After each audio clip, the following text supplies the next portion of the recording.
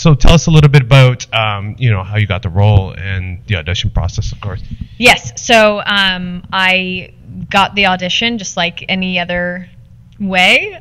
You get the script sent to you and you audition for it, send in a tape.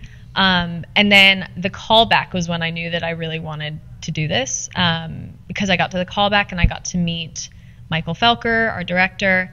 And he just immediately had the same idea of who Sydney was as I did, and he allowed me to just use the space as my own. And as soon as I left that callback, typically leaving a callback, I'm like, all right, I'm gonna let go of that. I'm not gonna stress about it.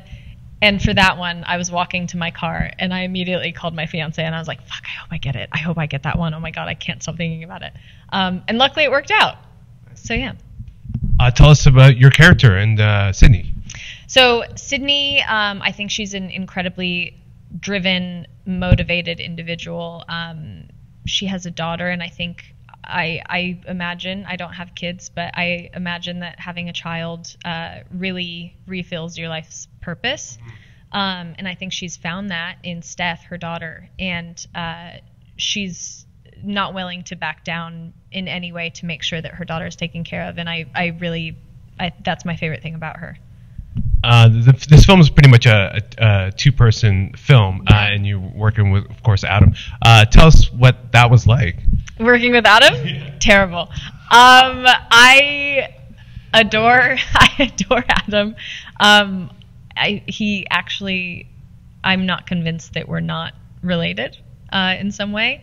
I'm really hoping that we can keep in touch forever, because he and I developed a relationship that really is like siblings. We made fun of each other every single day and got on each other's nerves, but if anyone else tries to pick on him, I will kill them. Joe is, I think he carries the weight of the world on his shoulders. I think that he carries a lot of responsibility for his sister and her well-being. And I just think that he wants to make things right in the world at all costs, which turns out to be, a fatal flaw. but yeah, I just think that Joe is a very he's a caring brother who hasn't always made the best decisions.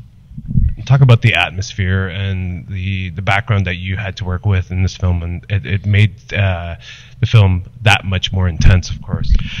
I mean, background for me, a lot of times when I'm playing a character, I try and see how they're like me and how they're not like me. And I think that I carry a lot of things that Joe also carries. I also have a sibling who I'm very close with. So being with Riley, it just kind of clicked in a way. So, I would love to say that it took so much work to get to these places and things like that. But I think the beauty of this film and the script is that so much of it came so naturally. And we didn't have to push anything, Nice. And you say yourself you don't watch scary movies or genre movies. Can you tell us why? I'm a scaredy cat, I think. I don't like when things jump out at me. In the fight or flight, I'm fight. And it's just not safe, I think, to watch these movies. I love being in them because, watching, how the sausage is made is much better, than watching it and being like in a room and experiencing those feelings. But I like forcing those feelings on other people, just not on myself. and talk about Michael's vision, of course, and being in this film. Well, I mean, Michael's vision is the only reason this film worked as well as it did. I think that having somebody as confident in the story as he is and was made Riley and I's job so much easier, and we could go to him with any question, because the storyline can be convoluted and lots of things happening all at the same time, which it's built to be, but the understanding for Riley and I to be able to go and ask him questions and to understand where we were and what was happening, I mean, he's incredible at that, How's it feel to be here at South by Southwest? It's awesome. This is my second time being here. It continues to get crazier in a way. Like it just gets nuts. But I love it here, man. This festival is it feels like my people in a way. You know, it's just people who are, you know, just this side of ordinary. You know, everybody's just kind of having a good time and just being truly themselves, which is just, you know, it's so cool to walk around. I'm a huge people watcher, so I've truly enjoyed just walking around and taking it all in. So tell us, what inspired you to actually, you were an editor first, of course, so tell us, when was the time when you said, you know what, I'm going to make a film? You know, I've always wanted to be a filmmaker, but I always loved the approach of editing in terms of learning how everything gets made. You know, as an editor, you see where all the mistakes were, where all the discoveries are. And so when I edited a bunch of these movies, especially with my collaborators Justin Benson and Aaron Moorhead, I learned what the magic of movies can be and how you can actually practically do it on a small budget. So from there, I was just gaining confidence from every movie as an editor, and then I finally decided to take the lead. And what were some of the things that you learned from both of those directors, of course? You know, that anytime you do like a small film, you still can't forget like the scope and the intimacy that comes from just having good grounded characters. You know, all good sci-fi and good horror come from the fact that it's still everyday people that are, you know, dealing with everyday problems, and the sci-fi and horror that in the world around them informs all of their problems. So once, you know, when I was making Things Will Be Different, it all came from just the stuff that I learned and have been dealing with at the time as a human being. Do you think that's a template for most directors, to be an editor first and then become a director? No, everybody comes from their craft that they lean towards more. I mean, you know, there's so many great directors that start off as production designers or cinematographers, but as an editor, I feel like, you know, that's where I could feel like where the movie is made.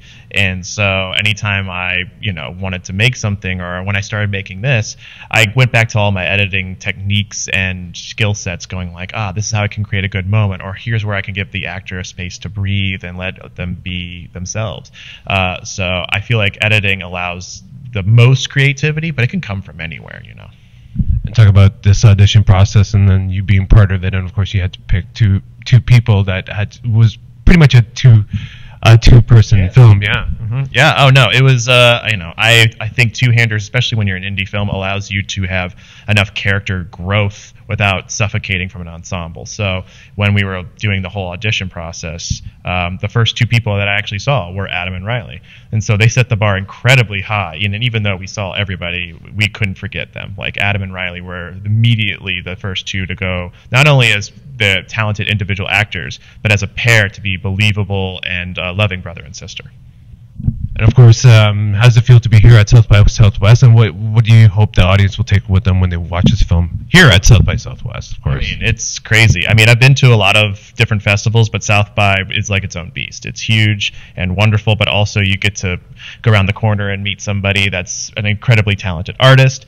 So I hope anyone that watches this movie, that they just go and get lost in the story. You know, it's a heady sci-fi thriller. You're going to come away with a lot of questions, but those questions should spur on conversation that come from a drink afterwards. And hopefully there's enough of an entertaining ride that you have that provokes and pokes more questions when you watch it. Thank you so much for your time, Michael.